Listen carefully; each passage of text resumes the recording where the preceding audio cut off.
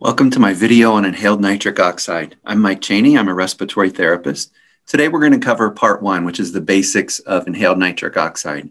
If you're interested in learning more about setup and troubleshooting, you can check out my YouTube channel that also has other respiratory care topics in it. So let's get started.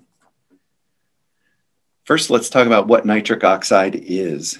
It is a colorless, odorless gas, and our cells actually make it to help regulate blood pressure.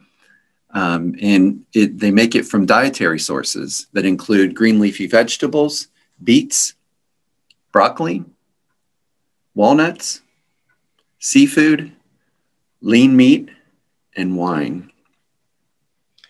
And now let's talk about what it is not. It is not nitrous oxide, which is N2O, and that is a product used in race cars to make them go really fast. It's also an anesthetic used at the dentist office. It is also not to be confused with nitric acid, which is created, as you can see here, when combustion pollution mixes with moisture in the air. And it's also known as acid rain. So as you can see in this picture, our blood vessels use nitric oxide to cause smooth muscle relaxation, which helps regulate blood pressure, as we said earlier. It also reduces platelet aggregation, which helps with circulatory health. And finally, it's released by mediators in the immune and inflammatory response, which you can see here. This is an exhaled nitric oxide monitor, and we can use that to determine if there is an inflammation going on in the airway. And that's used to see if there's the presence of airway inflammation to determine if somebody is, if their asthma is controlled. It's colorless, odorless, as we said before, and it actually won Molecule of the Year in 1992, which is kind of an odd award, but it won nonetheless. And it was approved by the FDA for medical use in 1999. Medically, nitric oxide is part of a group of drugs called nitrates, and all of these cause vasodilation. So drugs of this type would be like nitroglycerin, used for chest pain because of its tendency to dilate the coronary arteries. Viagra, used for its vasodilating properties. Nitroprusside, which is given to vasodilate and lower blood pressure during a hypertensive crisis. The problem is that if we were to give a nitrate drug like nitroprusside to improve pulmonary blood flow, and which would improve VQ matching, a few undesirable things would happen. First, if the only thing you want to do is improve VQ matching, given that an IV drug, if you give that nitroprusside IV, it would cause systemic vasodilation all over, which would drop your patient's blood pressure, which is not a desirable effect, because really we just want it to take effect in the lungs. The second bad thing is that it goes to all the blood vessels, and it would cause vasodilation in unventilated lung units that may be collapsed or full. Increasing blood flow to unventilated units causes shunting, and that will actually worsen oxygenation. And also, the half-life of nitric oxide is very short, somewhere between 30 and 50 seconds. So if you gave it IV, it might not even make it to the lungs before it is no longer effective.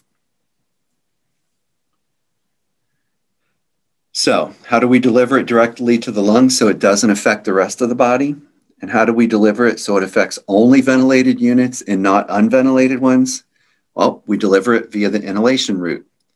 That way, it only enters the ventilated units. As you can see here, the one on the right is ventilated and the one on the left is not. It's full of stuff. So then if it only enters the ventilated units, then it'll only dilate the blood vessels of those ventilated units, as you can see here.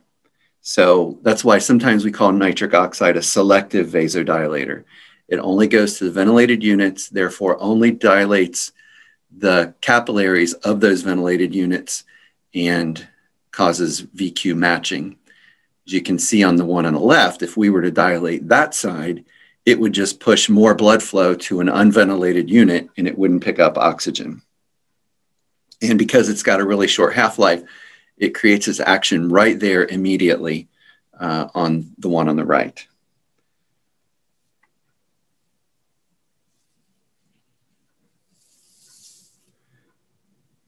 Improving pulmonary blood flow also reduces pulmonary vascular resistance.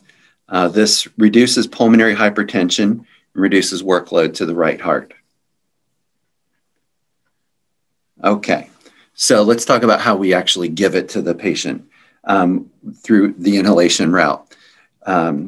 We give it through what's called an inhaled nitric oxide delivery system, or INO system. The one pictured here is the INO max system, and the INO system gets placed in line with a ventilator circuit and delivers a specific preset nitric oxide dose to the patient. The reason we have to use a big high-tech system for delivery instead of just bleeding it in is because if we were to bleed in a fixed nitric oxide flow into the vent circuit, the dose would vary with changes in the patient's minute ventilation. In other words, every time the respiratory rate or tidal volume changed, the dose of nitric oxide would change.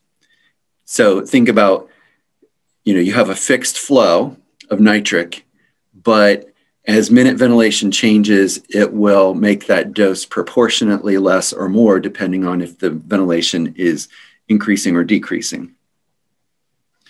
Same principle applies to like low flow oxygen delivery. For example, if you place a patient on a 2-liter nasal cannula, their minute ventilation goes up, then the delivered FiO2 goes down because the 2 liters gets diluted out by the extra room air that's pulled in from the increase in minute ventilation. So for inhaled nitric oxide, this would not be desirable or as therapeutic. The dose needs to be delivered as a consistent proportion of the delivered minute volume.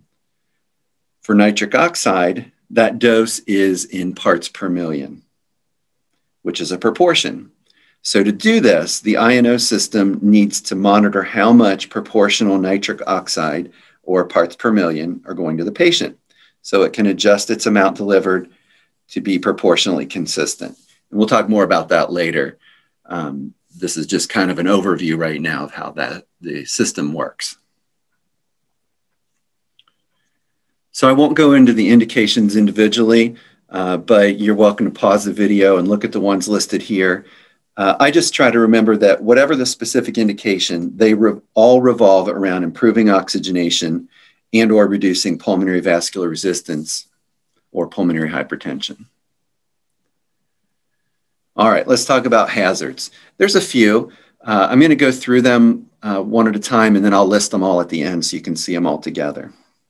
So the first one is because nitric oxide is a pulmonary vasodilator, certainly hypotension can be a hazard. Rebound pulmonary hypertension syndrome can also be one, so you don't want to make big drops in dose when weaning your patient from inhaled nitric oxide. Worsening heart failure can be a hazard because if you dilate the pulmonary system, it can actually kind of increase the amount that returns to the left heart. Same reason, like if you have a left heart fail, you don't want to turn PEEP way down all in one big jump because it'll release a bunch of blood that dumps into the left heart that's already failing. So that would be a bad thing.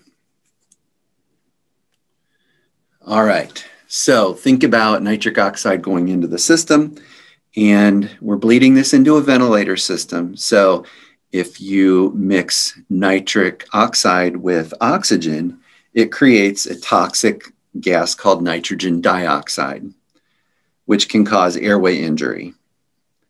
This is not usually a problem because nitric and O2 need a lot of time to make nitrogen dioxide. But remember, it's one of the 3 things monitored through the sample line.